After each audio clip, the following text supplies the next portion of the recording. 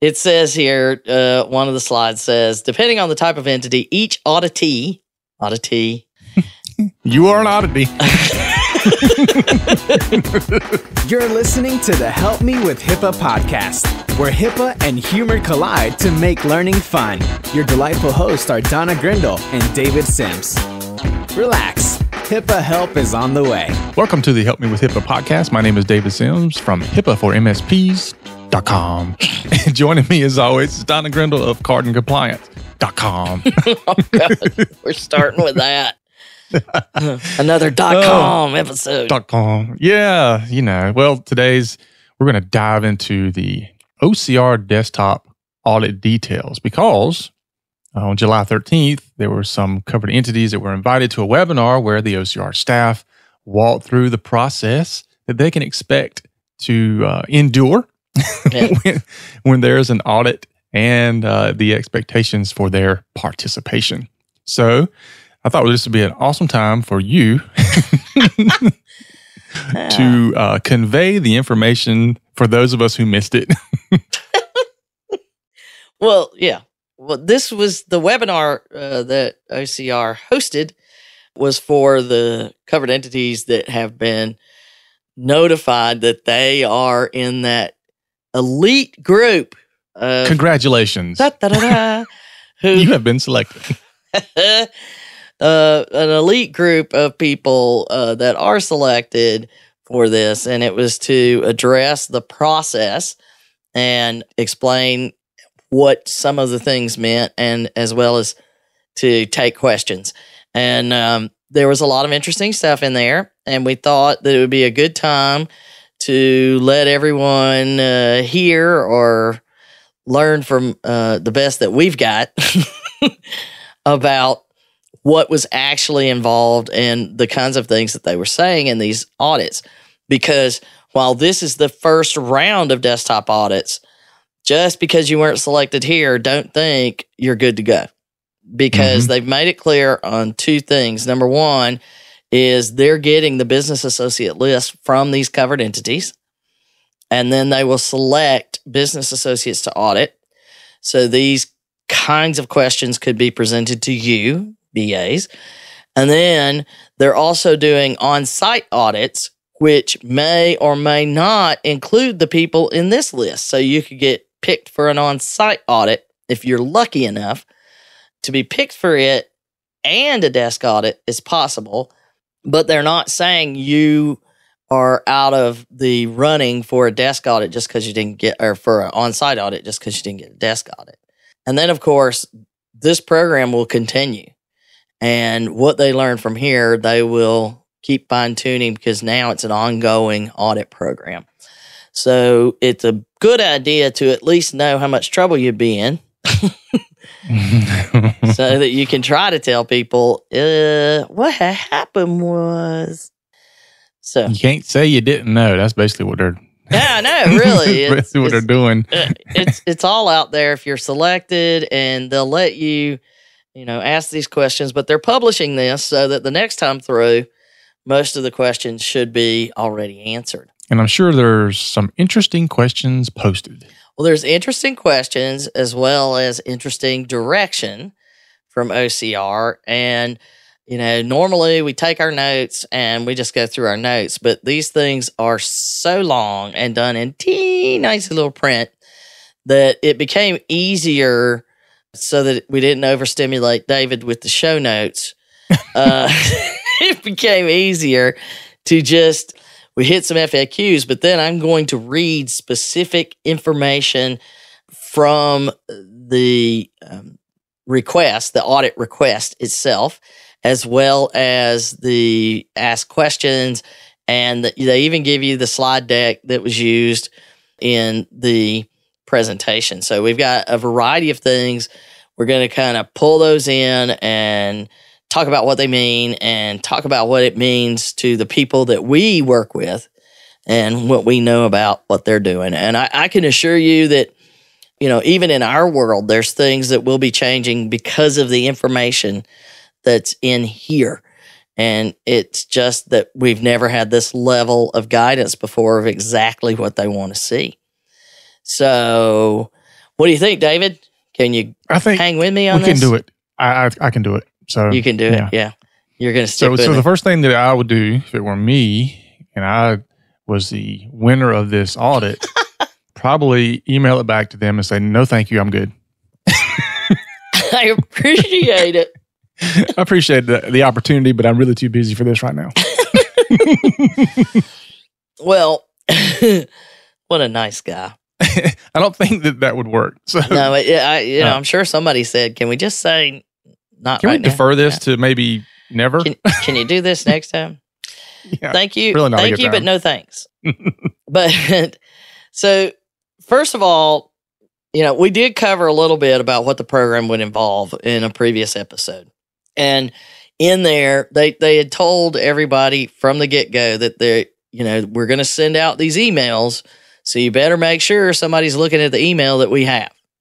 And there's no, if you feel like we don't have proper contact information for you, go ahead and call us to make sure, because we're not going to say, sorry, I didn't get it is not an acceptable reason for not doing it.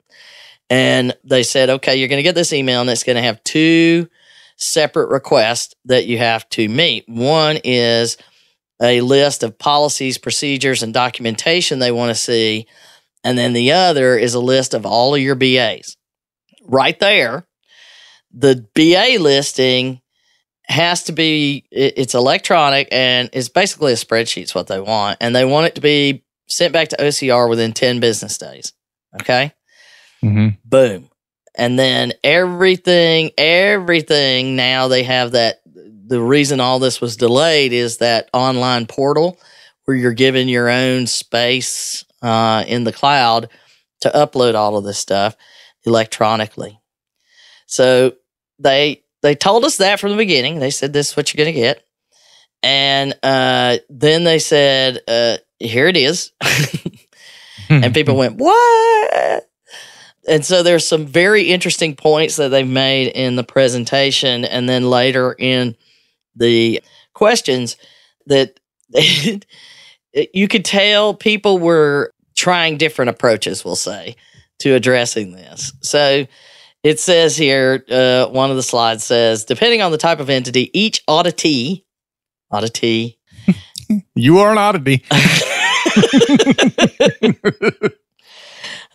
Stranger than most, is expected to, and then here's a list, provide only the policies and procedures that are relevant to the controls requested. CEs must extract the relevant language from larger compendiums of policies and procedures if needed. Whoa. Yeah, I know. I got to say compendium. But so the thing I'd like to say about this is often we tell people, okay, well, if you want to have it in one big document, you can, but it's kind of hard to be able to associate one giant document so you know what areas you're covering and then later be able to audit it. So it is kind of hard to do that. And they're saying, if that's what you're doing, we want you to pull out just the section that relates to what we're asking about. So make note of that in the way you're managing your policies and procedures, because you're going to be asked, I need to know what you're doing with 164.314A2. And you got to go find just that piece. So that's point number one, only what's relevant. Don't try to baffle them with BS or overwhelm them, because that's not going to make them happy. The second thing is it's the auditee's responsibility to provide clear, complete, and responsive documentation to OCR. So don't try to tell us you figure it out. Let me just dump a whole bunch of stuff on you and you figure it out. It's your responsibility to give it to us. So you and I both know there's plenty of people, your HIPAA schmippa guy might say, here, I disagree with even having to do this. And then the third is, and this one I really loved. Entities will not receive, quote, credit. And it's actually in little quotes. And if you could see me right now, I'm doing little air quotes. And for a later document submission. If a CE, and this is in bold, if a CE does not have the requested documentation, it must submit an explanation for the deficiency in its response. I ain't got it. Yeah. HIPAA schmippa. That's what they should put on there. HIPAA schmippa. That's what our doctor said. HIPAA schmippa. We don't have it. But the point here is, first of all, people are asking, can we get credit if we give it to you later? Which also means we don't have it done. We're going to try to do it. We can't get it done in this short time frame you're giving us to get it done. So can we give it to you past that time? No. You're supposed to already have this. Mm-hmm. And they made that pretty clear. And if you don't have it, don't just skip it. That's the part everybody does. Well, just don't put that in there and don't say anything about it. You know, it's like, okay, I got a test and I'm going to skip this whole section, but I'm going to make it look like that page just got lost in my test. Nobody will notice. Nobody will notice. Nobody will ever notice. So, right there, you've got some pretty clear things about the people that we know and have spoken to. And, granted, there's plenty of people that are doing this and can do it. And again, they're not looking for you to be perfect. But there are so many cases that we've worked with that couldn't do this right now. And then they made it easy. They said in the desk audit, they took the audit protocol, which we talked about, and how detailed it is. And they said, that's the one where it's 180 line items, but then you look and each line item has maybe 6 things on it. Mm-hmm. It's huge. And I did a scan of it, by the way, and 142 times it mentions the word documentation. So I'm just saying. So I would ask you, David, what do we say about documentation? If you don't document it, it didn't happen. That's right. So we can't stress that enough because that's what they're asking for. So they said we're only going to ask you about these things. So notice of privacy practices and content requirements. So that's 164, 520, A1, and B1. See what I mean? Mm-hmm. Provision of notice, electronic copies of the NPP, which I can tell you there are plenty of times that I go, because I go to the website of any group and they still have the 2003 notice on their website. And nobody's updated it. And they'll say, well, we have it updated. That one's supposed to be updated too. So you need to do the update of your update. Yeah. Update your update. Remember everywhere it's at and replace it. That's a key piece. So that mentions, tell me everything about 164 or 520 C3. But then we get to the last privacy piece, which we did a whole discussion on the changes in the privacy rule having to do the guidance on patient right to access. Mm-hmm. They're hitting that one hard. So they're saying privacy rule controls that relate to right to access 164, 524, A1, B1, B2, C2, C3, C4, D1, D3. So what I'm really hearing is this: all this paperwork better be in electronic format so you can do some searching. Mm-hmm. Well, that's the whole thing about putting it in one giant document. Now I've got to go find all of those, and we really encourage people to associate it with the law because that's what they're going to ask you for. Mm-hmm. So that's what they're going to ask for. That's what they've asked them for. Not gonna. They have asked them for in the privacy rule, and we'll get into a little bit of that as far as it's very specific questions that it said.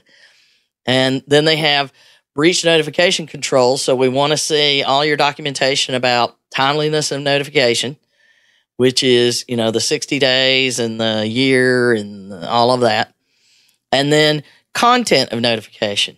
So one of the things we run into is when we're saying you have to have these policies and procedures and a breach response plan in place and all of this, we tell people you need to have like a template, a letter. And they're like, well, we'll get that whenever it happens.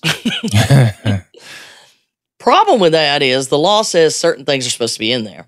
And how are you going to make sure that you have all those in there if you don't have a list of an example of what that would entail? So they're saying 164.404C1 is where we want to know what you've got there.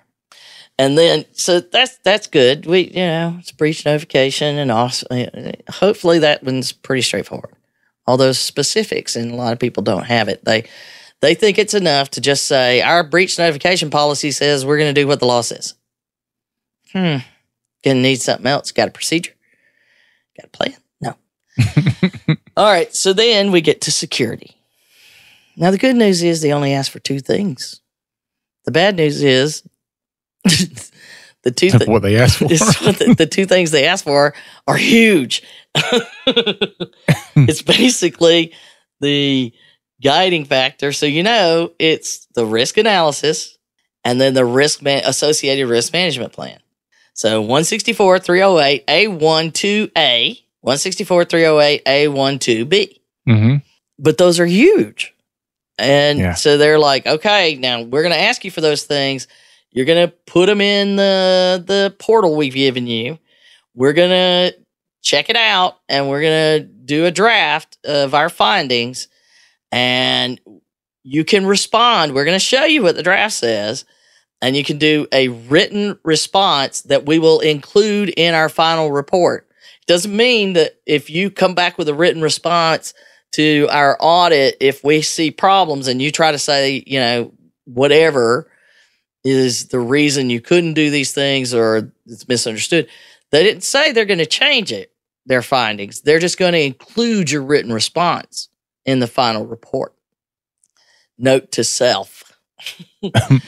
Under OCR's separate broad authority to open compliance reviews, OCR could decide to open a separate compliance review in a circumstance where significant threats to the privacy and security of PHI are revealed through the audit. Hello. Mm-hmm. They say real nice, we're not going to fine you just because of the audit. However, we could decide we're going to investigate you where we can fine you. So, they're making it clear what they're going to do and what they're saying.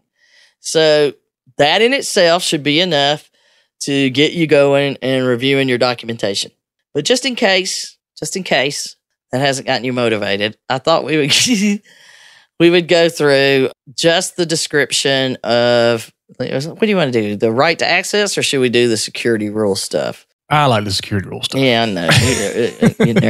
Well, the right to access, we did do a whole session on it, and it covers those specific things. And so the things they're asking you for in that right to access, your policies, and it starts with obtain and review policies and procedures in place for individuals to request and obtain access to PHI and to determine whether they comply with the mandated criteria. That's the first sentence. Wow. Okay, so that's what you're supposed to do. And then they have upload policies and procedures for individuals to request their PHI, upload all documentation related to the first 5 access requests which were granted and evidence of fulfillment in the previous calendar year, removing PHI if possible. So you got to show me where you did this. Somebody asked for it, and here's what we did. You got to show me 5 of them. That's going to come into play in just a second about 5 other things. And then, so you got to do the first 5, and I want you to do the last 5. And then any standard template or form letter that you're using to document the request. Okay, that's part of what you're supposed to do. So, like recently, I had to request some records. And the front desk nurse lady thing, she handed me a Post-it note and said, "Write down your name and date of birth." And she disappeared and came back with the documents. And clearly, she's documented that they did that. I can see that Post-it note in the HIPAA 3-ring binder right now. So what I'm saying is, do they need to scan the Post-it note into the documentation? That's something. You got to prove you did 5. Yeah, I mean, this was a very large hospital entity. Yeah, I'll just leave it at that. Yeah. So you got to give me the first 5 you did, which that in itself is Yeah, and there's Q&A about it and stuff about how do you know, and then the 5 recent that you've done. So they shouldn't be in the last 2 months that you've done this. So it's kind of interesting. So you wouldn't call up people and be like, come in here and request a copy of your record so I can document this. Yeah. I need you to write down this and sign it for 4 years ago, please. So not a bad idea. Yeah. So then that's access stuff, and there's a lot more to it, but we hit a few of them. Let's look at security management, because again, these are huge, even though it's just 2 entries on the list of things we're going to ask for. So does the entity have policies and procedures in place to conduct an accurate and thorough assessment of the potential risk and vulnerabilities to the confidentiality, integrity, and availability of the electronic protected health information, EPHI, it creates, receives, maintains, or transmits? Yep. Upload the policy regarding this policy and procedure. So how is it that we go about doing it? And has the entity conducted an accurate and thorough assessment of the potential risk and vulnerabilities to the CIA of the PHI it cremates? And then it says, consistent with this, upload documentation demonstrating that policies and procedures related to the implementation of this implementation specification were in place and enforced 6 years prior to the date of receipt of notification. So I need you to show me that you have done a risk analysis 6 years ago and that it's been enforced. Okay. Yeah. I'm hearing some people going down in flames. I bet you some people would just turn this podcast off. Yeah. I can't listen anymore. No. No. La.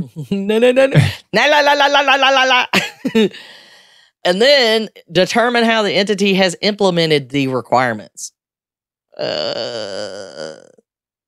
Crickets.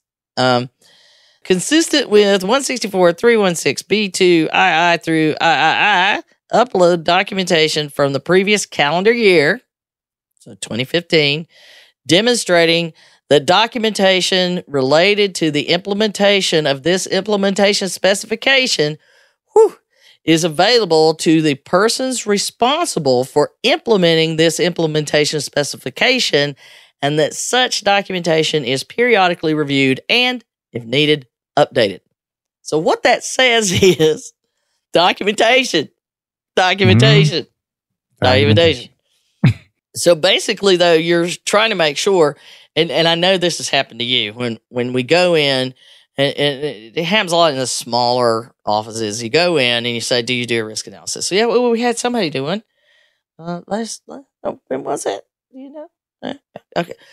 We started on one. Yeah. Can you give it to me? Yeah, let me give it. I got to find it. Just, here it is. Wait, no, it's in somebody else's office. I'll be right back.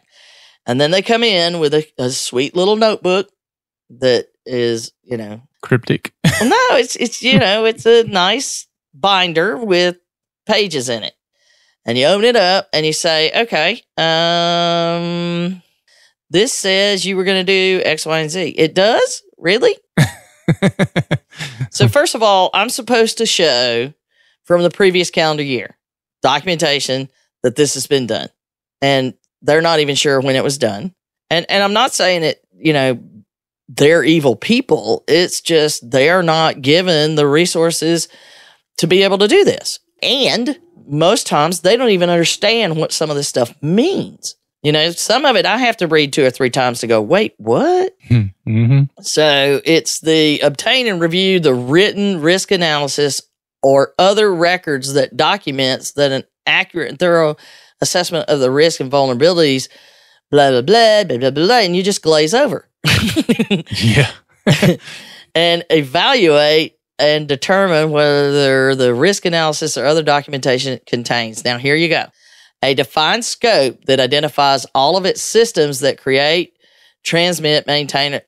Yeah, they got it wrong.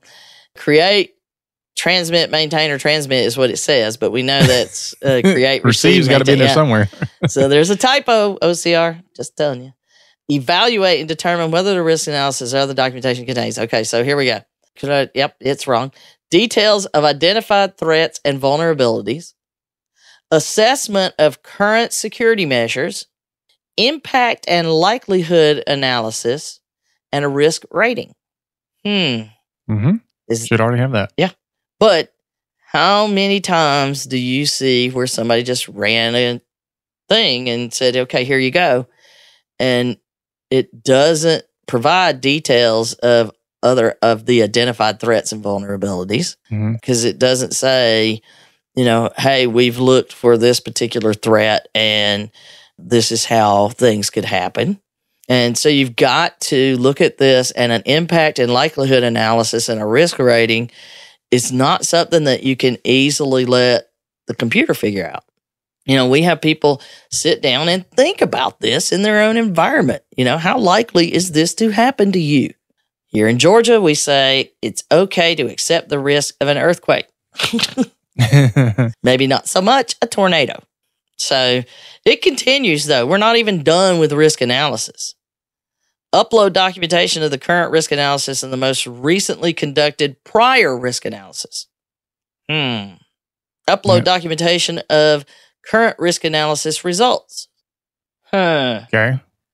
And then here's a sweet little thing. If there is no prior risk analysis or other record, obtain and review the 2 most recent written updates to the risk analysis or other record, if any. If the original written risk analysis or other records have not been updated since they were originally conducted and or drafted, obtain and review an explanation as to the reason why. So that's the part where you can't just ignore it. And I mean, you and I can provide this stuff, and many of our clients can. We have clients who still won't do some of this stuff, even if we're telling them to do it. And we both know it. But what can we do? Provide a reason, explanation why. Yeah.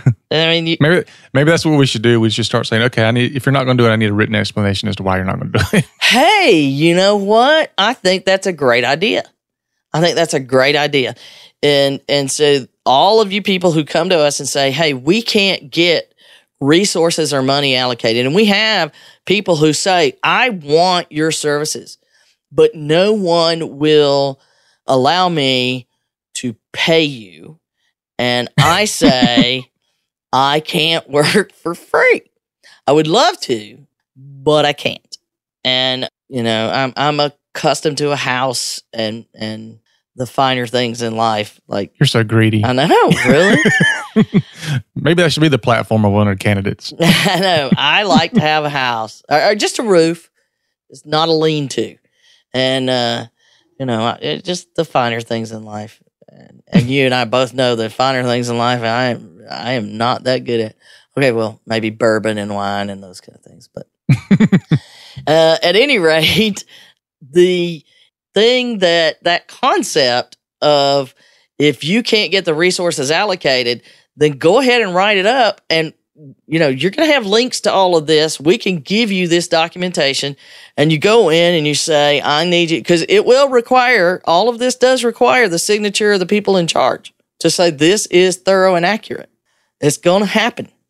So go ahead and do it. Tell them, look, I have to do this anyway, so we need to do it now. And then we just update it with the same reasoning for all of the things under HIPAA that we're not doing, and make them sign it. What do you think? I think it's a good idea. I think, yeah, well, you always do because it was your idea. So, David, since it was your idea, what's it going to say? What would you say in that note as to why? And I mean, seriously, not some of the things that we would like to say because we think it's funny, because there's a lot that we could do there. But what would you try to say in that note if you were one of those people who knew you were going to need to write this? What would you say in it? I'm not sure, but I would say, I would try to make it as colorful language as I could that basically said, I'm sorry, but I just don't have it. I was not given the resources. But I mean, either way, it's not going to be, I mean, it's an excuse, really. Yeah, that's what they say. You have to write down what your excuse is. Yeah. I mean, it's just an excuse. It's not a reason. It's an excuse. Yeah. And I think that's what it's going to, it's just going to point out that they're going to look at you, I think, look at it and then say, okay, this ain't going to fly. Well, a lot of them will say, well, we have limited resources and we choose not to invest in this. I mean, that's it. That's what it should say. Because that's the decision they're making. Right. We have limited resources and we choose not to invest in third-party assistance or hiring additional individuals because we feel like this should be handled or shouldn't be required of us or whatever. Get them to state that when you have that doctor's meeting or board meeting and say, we've got to do one of two things. I don't have the resources to do it myself. So, and if it's your decision, it's your business. If you don't want to do it, but we have to write it down because if they ask us, we're not going to have time to make it up. So we have to write down what our answer is going to be if they ask us as to why we don't have this. So let's just go ahead and do it. I would be curious to see what would happen if you did that. It may change some minds. It would be a tough thing, So, all right, somebody try it. And let us know. And then let us know how it goes. I'm really eager. We will interview you or whatnot. Or you can give us an anonymous. We'll change our voice. But the Dark Overlord. But I'm interested to see because it's an approach we've never tried. But it's not one where you're just trying to be a horse's patootie.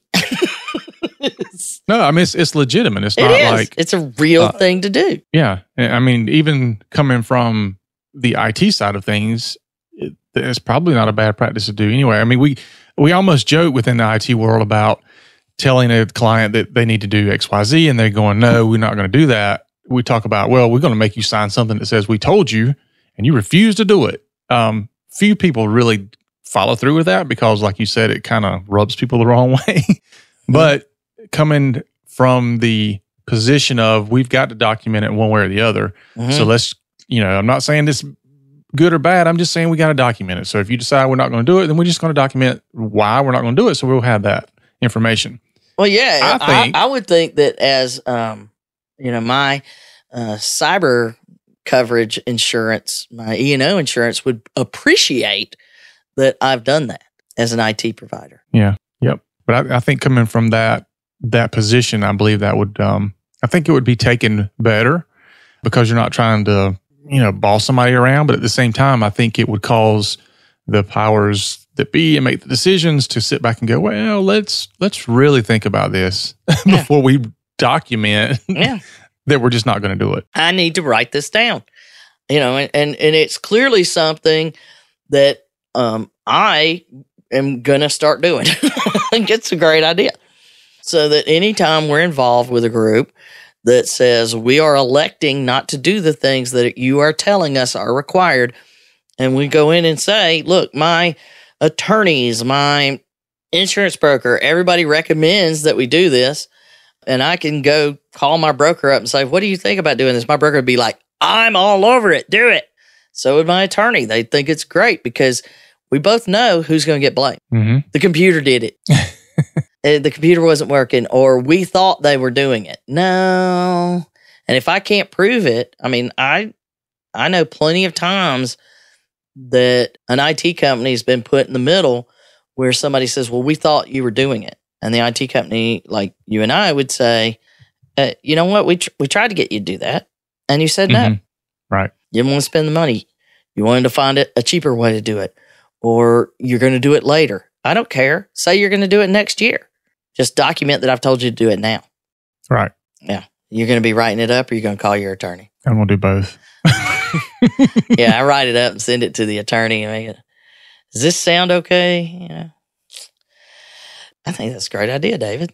Hey, look.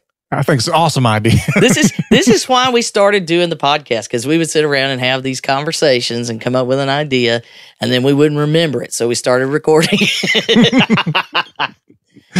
But it's a live brain dump. All right. So, but I do want to hit on a few of the facts, the FAQs that they had, just to make a few more points about what they're saying. Can we delete things we uploaded already? No. No. Once an entity selects the review and submit button, you can't return to the system to delete and replace the previously uploaded files. And I've had that happen where people submitted stuff to OCR and then they started talking to us. So I said, show me what you sent. And I would say, well, you know that this policy right here is not your current one, because your current one wouldn't say it this way. It would add another thing. Oh, crap. We sent them the wrong one.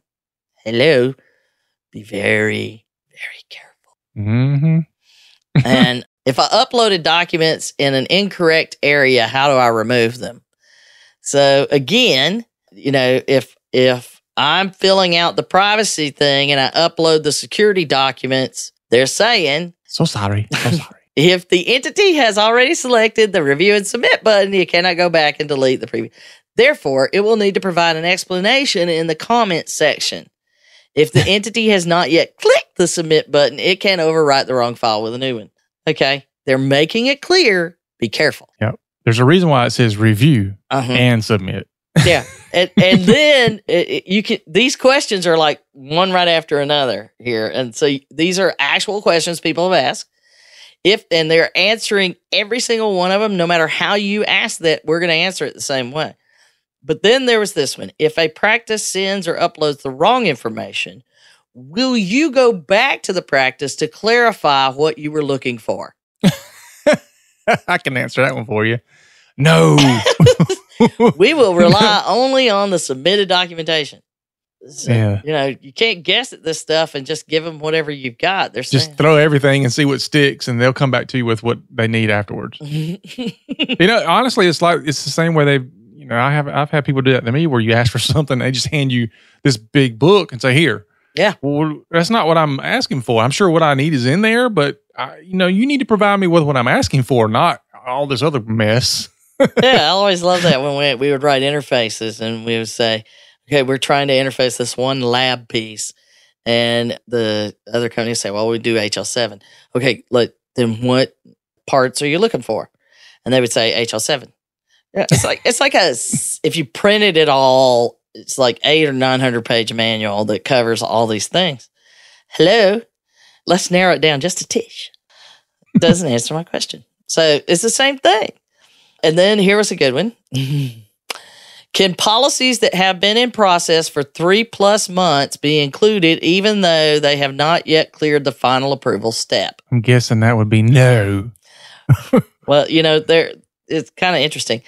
Where entities are asked to provide documentation for a specified time period, whether it's current, previous calendar year, or 6 years ago, they should submit documentation that reflects what is in place and in use in the time frame specified. That's just a long way of saying no. I know. You're supposed to do what it asks you to do. So all those people, and there you go. Here's a policy and procedure. We can't get it cleared just for no apparent reason. We can't get it cleared and get it finalized. So it wasn't not in place. It wasn't in place. And you can put it in place and then immediately put it in review. There you go. If this is your problem. And then it said, can we get the list of the other entities selected? And I'm not quite sure why you do that. Like, are you going to gang up on them? Maybe you're going to collaborate. Yeah. Can you share with me what you've got? Can you give me yours? I look over your shoulder. Yeah. What's the answer to number 3? What did you say? What'd you say? Yeah. What'd you say on number 4? Yeah, but somebody asked it, so I'm really curious as to what they were after, whether it was just, somebody to commiserate with. And then, we talked about the 5 things, right? So what was the answer to that? No. Just no. Just no. No long, drawn out, just no. No. Which, lawyers, to just say no, it's It's like, are you crazy? So then we talked about the 5 things, your first 5 right to access and the most recent 5 right to access in the documentation. Well, they do the same thing when it comes to breach notification. They say, give us the 5. I need to see 5 where you've notified somebody of a breach. Now, hope you hadn't had 5. well, no, they're saying at some point, there's a lot of times where somebody sees something that they shouldn't, and you have to notify people, and they want documentation of it. And so this was the question. We had 5 HIPAA incidents, assumed breaches in 2015. However, if we determined after an analysis that notification was not required for all those breaches, would you like us to provide a notification from 2014? Okay, fair enough. So somebody's not saying, I didn't do it. So they're asking for 5 notifications in 2015. We didn't have that many. And so are we free to go?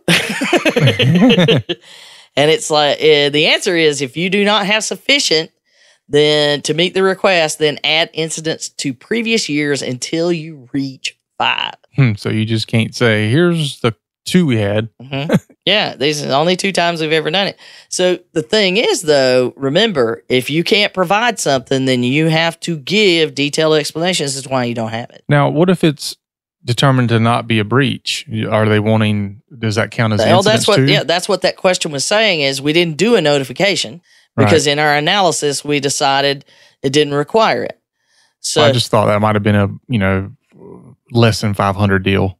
No, where the notification wasn't required. No, they just say that their analysis says, so we had 5 incidents, but we didn't do notifications. And they're saying, well, go back until you come up with 5 notifications. Make them up if you have to. What had happened was, and they did say you can give them up to a 10 meg file. So don't try to say, oh, our stuff's too big, because 10 meg is a pretty big file. Yeah, for text. Yeah. Better learn how to zip. Well, they even want a picture of your notice of privacy practices hanging on the wall. So what you going to do about that? But anyway, those are all very interesting things. And I think it should make it clear that homie ain't playing. It's not something that you're going to be able to just skate by with. Yeah, and we've mentioned this, I don't know how many times, but start now, do something, and move toward what your goal is. We had the whole podcast a while back about doing this thing piece by piece, a little bit at a time, and you get caught in one of these notifications. Like you said, you don't have a lot of time. What was that you said? 10 business days? Yeah.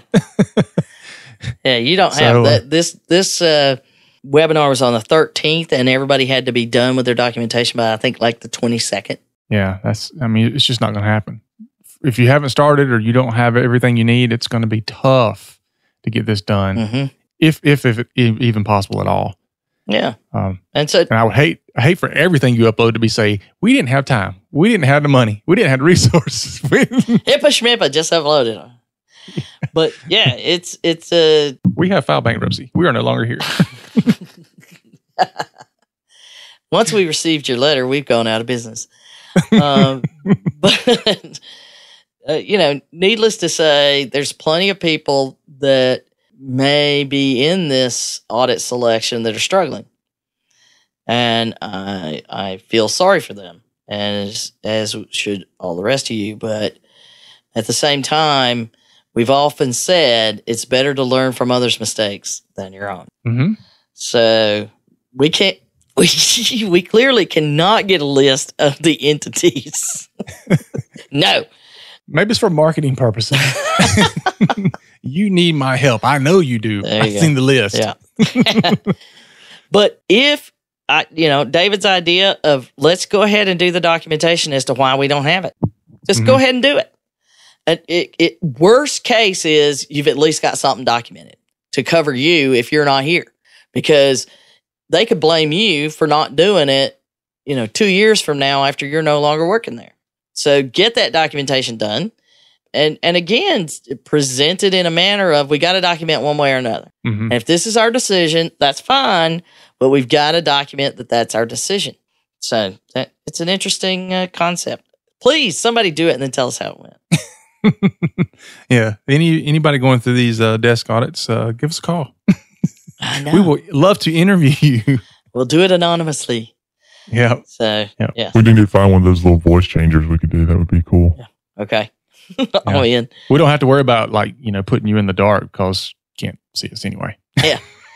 But it would give us an excuse to get a new toy. So come on in. It would. That's for sure. All right. So that's our episode for today. And, it seems like we've had a few scary ones here lately. So,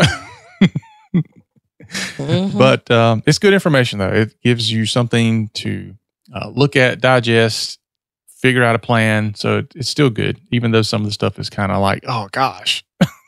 Yeah. I don't want to have to do this. Oh, but anyway, head on over to iTunes, rate this show if you enjoyed it. Give us a 5-star review. We much appreciate it. You can also share this out on your favorite social media platform. Visit us on the web at helpmewithhipaa.com. If you got a question or comment, doesn't matter. You can also feature that right there on our front page. You can record it. We might even use it in a future podcast. Anything else, Donna, before my tongue gets any more tied? She sells seashells by the seashore. Go ahead, David. Do it. Too much coffee. Okay. Anyway, for Donna and myself, remember, HIPAA's not about freaking out. It's about patient care. You've been listening to the Help Me with HIPAA podcast, hosted by Donna Grindle and David Sims. The show created to help you with HIPAA. For more information or to ask us a question, visit our website at helpmewithhipaa.com. Neither Donna Grindle or David Sims are attorneys, and they do not offer binding legal advice concerning regulatory compliance. The information in this podcast should not be relied upon or construed as legal advice in any way. Consult your attorney for legal advice concerning compliance with HIPAA regulations.